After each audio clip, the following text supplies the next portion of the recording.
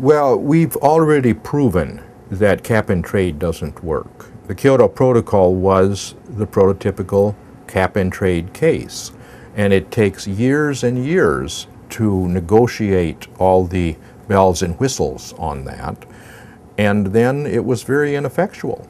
You know, the cap and trade people are pretending that it's not a tax. It is, in fact, an increase in, it will cause an increase in the price of energy. And the only way that they can keep it negligible is by making it ineffectual. If it's negligible, then it's not going to have an effect on reducing the carbon emissions.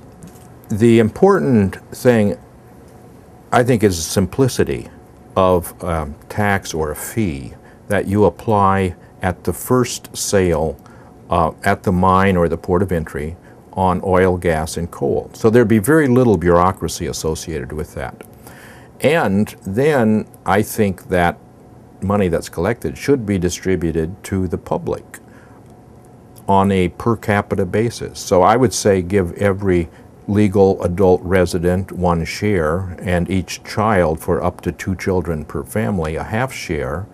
And that way, about 60% of the people would actually get more in the dividend than they would pay in increased energy prices. That would put money in people's pockets, so they would be able to make the investments in more efficient vehicles and in their homes and in their appliances and things. And understanding that the price would continue to rise in the future, businesses would make the investments and there would be innovations which would allow people to reduce their carbon footprint and keep their tax low.